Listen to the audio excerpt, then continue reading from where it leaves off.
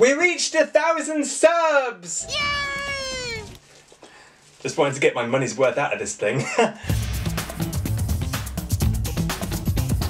Ah, Madagascar. I have so many fond memories of that game, from the blind guard to the explosions of excrement, and of course the highlight of the game, Pervy Pig. As expected, Escape to Africa is very similar, and features much of the same controls, with some new abilities too. Before we get going though, I just want to point out that, aside from some minor differences, the PS2 and PS3 copies of the game are essentially the same. So, like I did with my Monsters Inc. game review, I'll be using clips from both. Most of the PS2 clips will be in full screen with this delightful decorated border. Isn't it lovely? But just to make double sure you know what you're looking at, the PS2 clips will be accompanied by this symbol, while the PS3 clips will be marked by this symbol. Get it? Got it? Good. Wakey wakey, eggs and steaky. The game begins with King Julian wanting to take photos for his new brochure. Madagascar, why not give King Julian your vacation money? I must say I'm rather disappointed that the voiceover for Julian in this game is actually a decent cover this time. The budget Baron Cohen in the first game was simply iconic. Juicy sweet, juicy sweet. This guy here is funny, but genuinely funny, not ironically funny. I don't know that this really works for me. It's just too good. I suggest you stop talking and we move on. Okay, fine. The first task is to use Alex to catch some butterflies. Oh, there we go. It's not the most gripping or groundbreaking of activities, but it makes for one hell of a good photo, apparently. Yes, move it. Well, not really, but at least we get to see the photo on a PS3. Not sure why this was beyond the capabilities of a PS2, but no matter. You're really not missing out. Anyway, soon afterwards, we're also introduced to the most prolific, but not the most original collectible, coins. Bronze coins are worth 1 point, while silver ones are worth 5, and the rare gold ones are worth 10. Collecting enough coins allows you to buy extra stuff from the duty-free shop on the map. Hello. Hey. Where you can even buy a monkey gallery, which is pointless right now as we have no monkeys. Why the hell did I buy this thing? I thought there'd be monkeys, damn it. That's false advertising. And by the way, as with the first game, this game has an autosave feature. After completing every task, this little rotating hippo symbol will appear. Depending on the version you play, it might be a different colour, but it's otherwise the same. Bizarrely, when you go to quit the level, this urgent message appears. Are you sure you want to quit to the map? Any unsaved progress will be lost. Do I? I don't know. Oh, go on then. I quit. It's a sacrifice I'm willing to make. Oh, it's auto-saving anyway. What was the point of that? Anyway, eventually we find Marty, who's been scarfing down carrots to earn a super fast sprint ability. Catch. Oh, you're pretty fast, Marty, but I bet you can't catch me!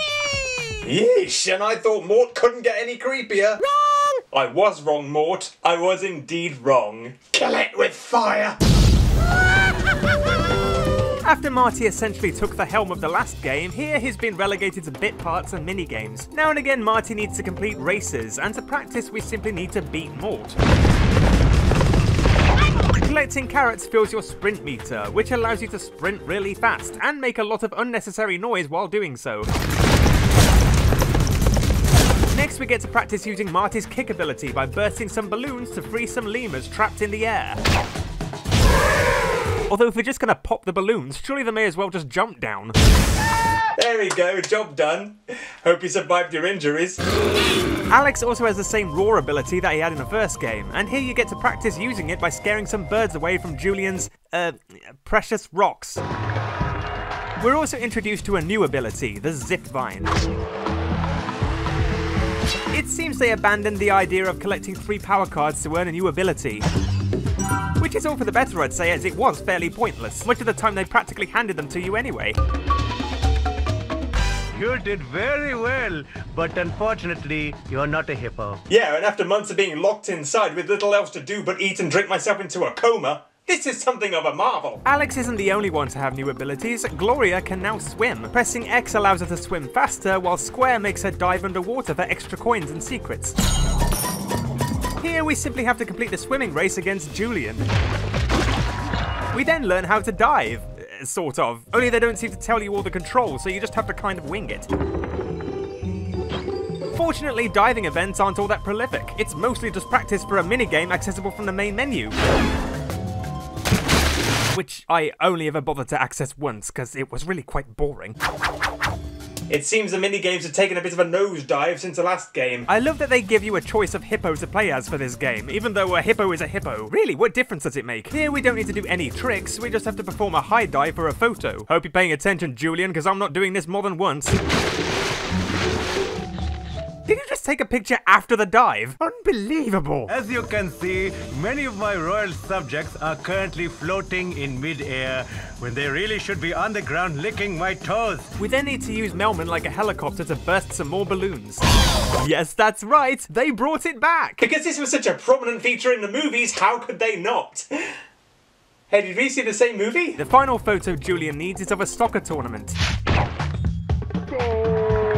which is suspiciously reminiscent of Bugs and Taz. Yeah! We then need to prepare the plane for launch. But there's a problem. Look, sir, it's a mole, and he's stealing parts of the plane. Yep, those bastard moles are back. Melman needs to dispose of them with his head bash and floor buffer technique. I'm not sure what the obsession with mole murder is all about, but once again they bear the brunt of my mindless violence. Gloria then gets her Nicki Minaj on and needs to butt bounce some suitcases ready for their flight, which we then need to load onto the plane using Marty's kick. Yeah, he definitely gets the award for participation. The important thing is, you tried. Nice going, Marty. I'm heading topside now. Come on up when you're ready. Is he okay? Mort's speaking in tongues, apparently. Once at the top, we need to use Alex to find some ropes to tie, which boils down to a dull button sequence game. Thrilling! Here we also learn how to use the balance beams, which simply requires you to keep Alex balanced using the analog stick as you walk across. Pretty much just like Remy in Ratatouille. Ow! I find it quite amusing that if you do fall, you die and respawn, when you can leap from great heights in this game with no consequences. Gravity in this game is a mystery to me. That and on a PS2, this balancing is rather irritating as Alex seems to keep jumping every so often. It's as though the game thinks I'm wanting to make a U-turn all the time. Will you stop that? This is the last thing I want you to do. What I'm asking you to do is actually far simpler. Anyway, with the ropes tied, we need to use Melman to head bash the rivets into place. That sure sounds painful, although I did nothing to help the situation myself as I bashed his head an unnecessary number of times. Sorry about that. Yeesh, don't give yourself a concussion, buddy. One too many bangs to the head and you'll wind up like Mort. Next we need to throw Mort at some targets. If you manage to hit the center of a target, you're rewarded with coins. But it's so awkward to aim, I swear you either have to be bloody good at this or just plain lucky. Oh, I did it! Oh, I mean, of course I did. I'm just so supremely talented, obviously. Gloria then needs to haul some vines towards the plane ready for launch using the peppers. Once this is done, we can finally leave Madagascar. So long, my second home. I'll miss you all. Pervy Pig, the Fusa, the giant spiders. Actually, you know what? This place was fucking awful. It's about time we left. So anyway, we then arrive in Africa. Well, I mean, technically we already were in Africa, but this place is more Africa-ish. We join Alex and Melman in trying to find where we are. Whoa. What do you suppose that is, Melman? I'm gonna guess something terrible, Alex. First we need to make our way to the top, disposing of the scorpions using mangoes and our roar. Once at the top, we can only progress further once Melman has hurled some durians at yet more scorpions. I bet scorpions don't like to get pelted with fruit. Wait, hold up. Just a few minutes ago you didn't know what these things were. Whoa. What do you suppose that is, Melman? Who's in charge of continuity? We need words.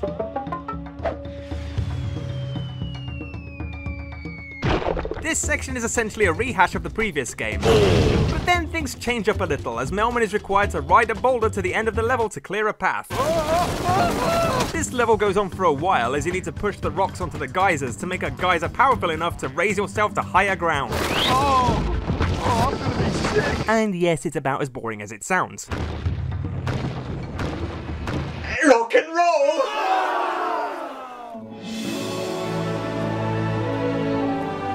We eventually arrive at the watering hole, which is essentially the hub world. Here we find a camera, with which we need to take photos of various animals. Yeah, so we escape the confines of a zoo to pretend to be at another zoo. Excellent. Well, that would be a great photo of a rhino if you hadn't stood directly in front of him. Amateurs! As expected, here we meet Moto Moto, who takes a shine to Gloria. Some guys like the badonka-donk, but me, I like the badonka-donk. A donk. You know what I'm saying? No! What on earth? What could that possibly mean? And we can take a picture of him too. A Moto Moto photo, if you will. Oh, it says that. You just stole my joke.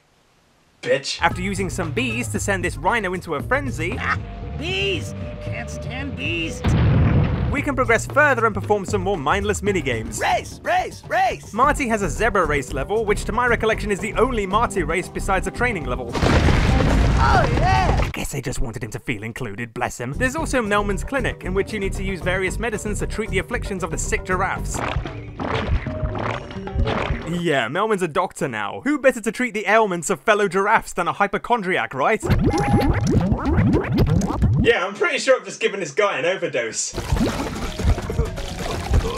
Ah, he'll be fine. As in the first game, now and again you'll come across totems, which can be used to switch characters.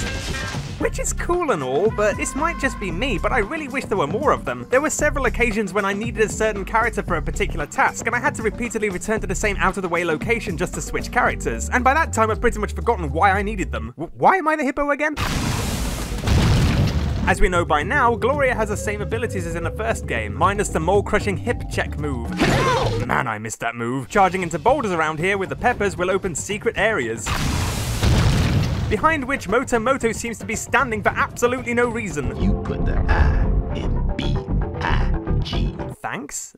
That's a compliment? I also really don't understand why they give you the opportunity to play as Marty in this game. Aside from the running and kicking minigames, he genuinely can't do anything. He's been stripped of all the abilities he possessed in the first game, so he's essentially useless. I mean, you can buy some sunglasses for him, I guess. That's something. Hey, you know what? That's not a bad idea, actually. He is, after all, hard to tell apart from the other zebras. Go on then, I'll splash out. Oh, for God's sake, trust me to choose to wear these the day every other zebra decides to wear the exact same sunglasses. What are the chances? In the shop, you can also buy accessories for the other characters, including a witch doctor hat for Melman, a snorkel for Gloria, and a giant foam finger for Alex, which for some reason is a different colour in the PS3 game. What an unexpected bonus. This game was totally worth playing twice. While exploring, Alex thinks he recognises his dad. Hey, wait a minute. Is that? No, it couldn't be. It literally just looks like a lion. I don't care if you've got 20/20 vision or what, there is no way in hell you could recognise anyone from that distance. That guy's different than us. Let's tease him. Okay, so now we need to avoid the fruit being flung at us as we try and reach the top. And that's surprisingly far easier than it sounds considering the amount of lions blocking our path. You only have to throw one fruit at them to make them cower in submission. These are the worst lions ever. Dad! Son, welcome back to the Pride. Whoa, whoa, whoa. Before you say welcome back to the Pride, he must prove himself in the rites of passage. We then partake in a number of inaugural activities to prove our worthiness. First, we simply need to chase down and retrieve some lion cubs, which is simple enough, although when you collect them, they stay on the screen for an oddly long time for some reason. Make your pride proud.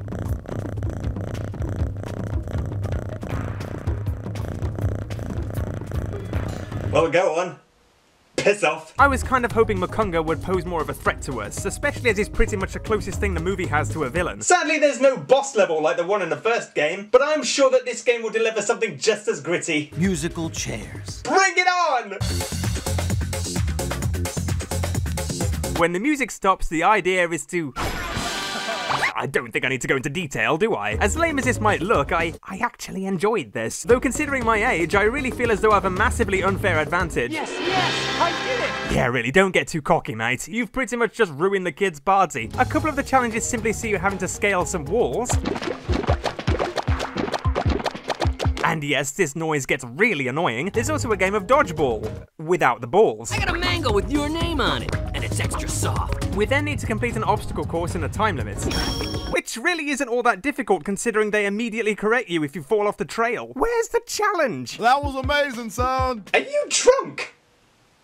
Can I join you? After this, we need to play Hot Durian, which sees us having to pass a durian fruit and make sure we're not holding it when it explodes. And the final task is to traverse a canyon, during which your dad gives you some last-minute tips. All right, son. This is the last right. All you have to do is run and jump the way to the highest point in the Pride. Not a clue. Once Alex makes it to the top, he needs to scream a memorable catchphrase. How about I like soup. Oh no. I'm afraid that simply isn't going to cut it. Makunga, I think you're having a stroke. Anyway, after this we return to the watering hole and switch to Gloria. First, she and Maurice need to defeat a fruit-flinging crocodile and his pals as they've taken over the watering hole. Not a patch on Mr. Me Alligator. No, of course not. That was pretty fine, baby. Moto then requests that you follow him to his crib. Okay, so we'll just swim around here and... Oh, well that was easy. Time for a tea break, I guess. Before I take you to my crib, I want to pick up some pearls and make a necklace for the hippo I love the most. Oh, that's sweet. I'd pick them up myself, but it turns out I'm allergic to clamshells. Could you shuck them out for me, honey buns? Right. So I'm essentially going to be making my own necklace then. Great. This is the worst date I've ever been on. Well, it's in the bottom 10 anyway. First you need to swim around collecting the pearls. Then we need to procure some green peppers from the crocodiles, so we can use them to open up the path to the next level. We can do this by blowing bubbles at them? Yeah, the crocs aren't as formidable as they used to be. Think it's time for some retraining. Wax on, wax off. Once we reach the surface, we meet other female hippos, all vying for the attention of Moto. Have you guys seen Moto around here? He was right behind me. Oh, really? He's usually right behind me. It's your lucky day, baby bottoms. What did you just call me? Baby bottoms. Don't you ever call me that again. You're gonna get to check out what a smooth operator I am on the high dive. I don't know. You'd have to be pretty smooth to impress me. Watch me, baby. Oh, great. Now he's wiggling his hippo tits at me. Ugh, I'm feeling uncomfortable. Can we skip this level? We then have to take control of Moto himself as we have to perform a dive to impress Gloria.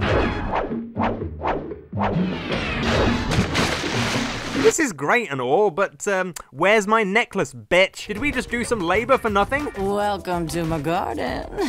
Or what would be a garden if it weren't so dry. We then come across a fellow female hippo who needs help reviving her plants. Maybe you could help me. What? Why? Do you fancy me now too? Well, you've got more going for you than horny hippo tits. This gripping task sees Gloria water the lady hippo's garden. The lady hippo also coyly giggles when you spray her. I swear I'm not making this up. This isn't like my weird lesbian hippo fantasy or something. With the garden revived, we can use the pepper to charge into this cave where Moto is already waiting. Somehow. Welcome to Juicy Juicy, a game where you lucky ladies compete for the ultimate prize.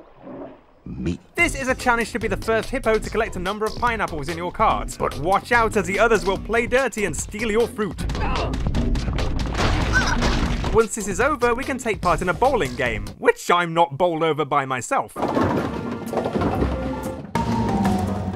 The idea is to get a strike by rolling into the vases, but it's hard to do so when after every unsuccessful bowl, it insists on playing the same jingle every single time. Pretty close, but we need closer. How was that pretty close? I didn't even roll. Hey, Glorylicious. You and your nicknames, oi. Hey, whatever happened to that necklace you promised me? Look, I gotta be straight with you. That necklace was for me. The next one I pick up can be yours, though. What will it take for you to dump this guy? He's literally manipulated us into making him a necklace. Anyway, as it turns out, Melman is onto the horny hippo and plots to sabotage his plans with Gloria by exposing him as the player he really is. Be careful not to let him see you. And if he does see you, this conversation never happened. As Julian, we need to sneak around with the camera and take photos of him wooing the other lady hippos. Say cheese? No pictures. Damn it. Sadly, Gloria doesn't take Melman's actions very well, prompting Melman to go and commit suicide. Jesus Christ, this got dark fast. Before Melman can throw himself into the volcano, horny hippo returns again. Now that I've heard you flap your lips, how good are you at shaking your hips? Moto challenges Melman to a dance-off, which is kind of like what happens in the movie. Well, not really, but they tried.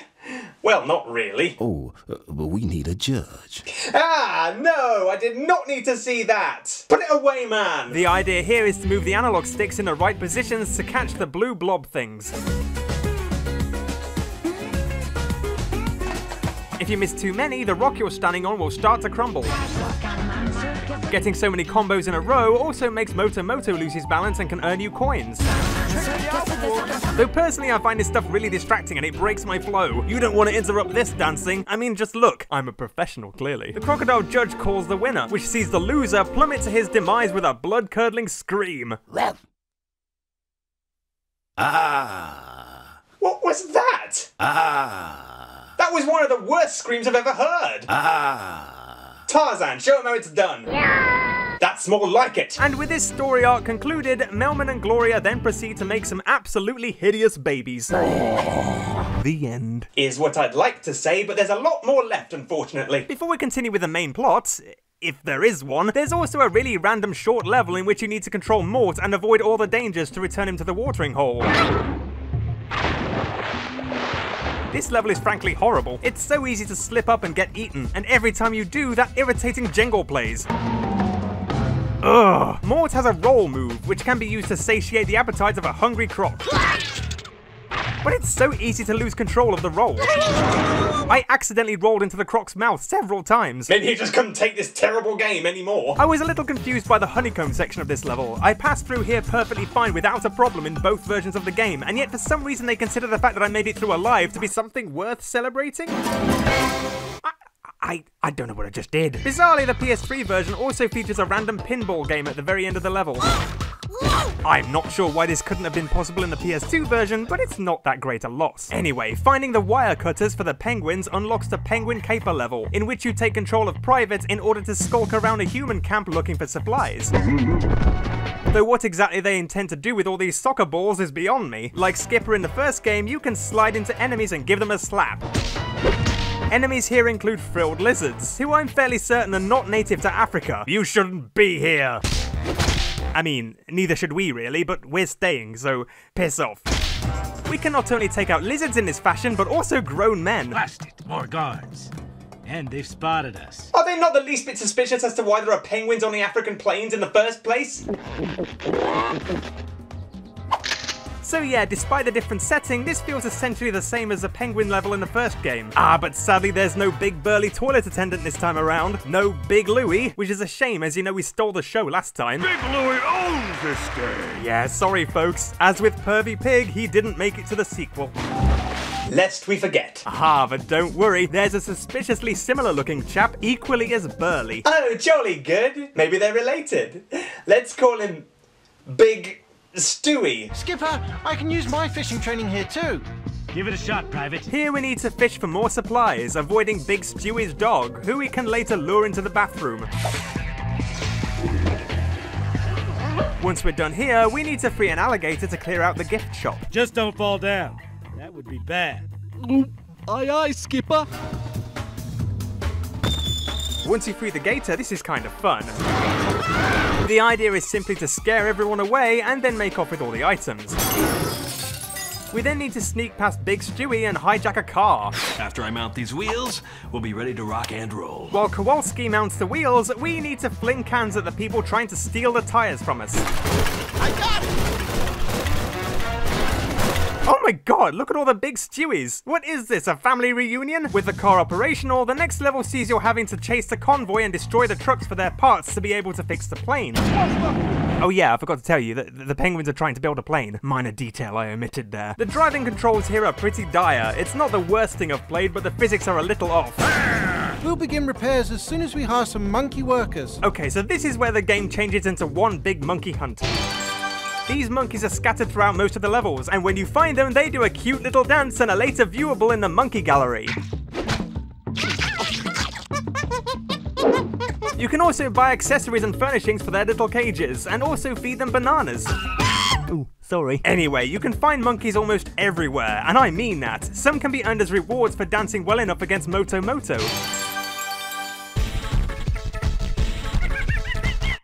Others can even be found underwater.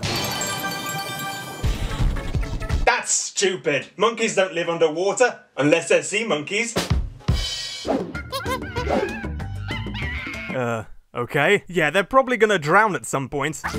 Or starve to death. But hey, we can buy some decoration for their cages. At least they'll die looking fabulous. Some can even be found in Melman's clinic, swallowed by some of the giraffe patients. There must be another red portion around here somewhere. And the fact that we have a cure for this says to me that this is somehow a regular occurrence. What have these giraffes been doing? Oh, and by the way, there's also another penguin fishing activity, which is essentially the same as the first game. Only this time we also get to fish for monkeys. Well done, Price. That ought to hold us for a little while. Wait, what? That ought to hold us for a little while. You're planning to eat the monkeys? Whoa, no, I had no part in this! Anyway, regardless of what the penguin's intentions are, there are 100 monkeys in total. After collecting 10 of them, we can practice using the protoplanes. Collecting bananas increases your monkey power, which allows you to fly for longer for some of the later challenges. Once this is over with, we need at least 20 monkeys to progress. But once you return, it turns out the monkeys are on strike. So you need to do the next task anyway. So what was the point in spending my entire afternoon looking for monkeys? Anyway, we need to use Melman's boulder riding activity to crush all the junk in the area, avoiding the rhinos. If I were in better health, I'd put up quite a fight. And the last task sees you're having to use a monkey in a matching game. After the practice round, you need to beat a fellow monkey. Not that kind of beat, you ruffian. I'm not sure why losing this game would be such a bad thing. I mean, regardless, the parts get matched and we're a step closer to our goal. This really doesn't make much sense. Anyway, once the plane is finished and we have enough monkeys, we're faced with a new dilemma. Maurice, show them. All the water in the watering hole's dried up. What am I looking at? PS3 enlighten us. All the water in the watering hole's dried up. Ah, yes, that is tragic. Can we leave now? As it turns out, someone has built a dam, and we need to use the plane to destroy it. Hey, remember the gritty final boss of the first game? The mighty King Fusa? The follow-up game surely has to offer better than that, right? Or not. She's a psycho. Yes, indeed, the old lady is back. What was once an annoying side joke in the first movie is now a major plot point in the sequel. Nobody asked for this. Nobody. Now that we've dammed up this lake, those mangy creatures on the nature preserve will be forced to find a new watering hole and leave this area for us. Yeah, okay. Well, this subplot came right the hell out of nowhere. So it turns out the old lady is trying to steal the land for herself. Africa not big enough for you, hun? Anyway, first we need to destroy their village, which actually sounds like it should be tougher than collapsing the dam, but okay. It would if pots felt pain. Then we need to destroy some balloons carrying durians, and then use the durians to destroy the old lady's hut. Or with Marty's kick ability. Yeah, remember that? It's been a while, right? Anyway, the final part of the game sees us destroy the dam. Good! Gloria will attack the dam from underwater, making it vulnerable so that you can smash it. Now you can hit the dam! Meanwhile, the people will attempt to rebuild their dam using projectile logs, and that crazy old woman will also fire missiles at you in the process. What's wrong with this woman? She needs a hobby. That's how you do it. With the watering hole back to normal, Gloria and Melman finally get their happy ending. I think we got a lot to celebrate. So let's party! Yeah, you have to imagine them partying, I guess. Unless this credits scene counts as a party. All right. Yeah, this is a pretty weak party. I see you're all practicing social distancing. I think I'll sit this one out. Bye! But if you want a better party, there's something called the Africa Arcade in the main menu. This not only includes games of musical chairs and hot durian, but there's also a mini-golf game. I didn't know you were professional. In my opinion, it's not quite as good as the first game, but it's not too bad, despite some excruciatingly irritating holes. Believe me, an irritating hole is something you absolutely don't want. And if that's not your cuppa, there's also a really boring game of chess, which I haven't really given much of a chance yet. And I'll be honest, I don't think I ever will. It just doesn't have the same appeal as the shuffleboard from the first game.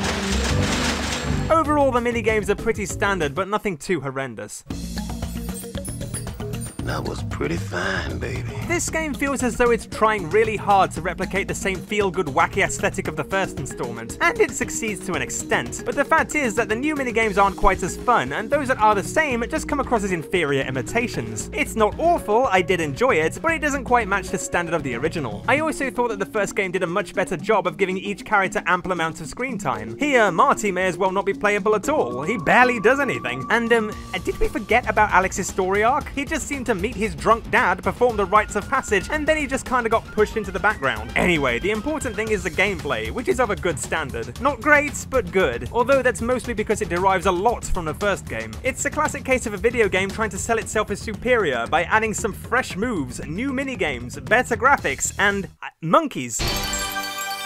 Monkeys are always a good thing, but as usual I have to say I prefer the original. Regardless, this is still a pretty solid movie game packed with material, even if it's not quite as crack-a-lack-it. Take it away, hippo tits.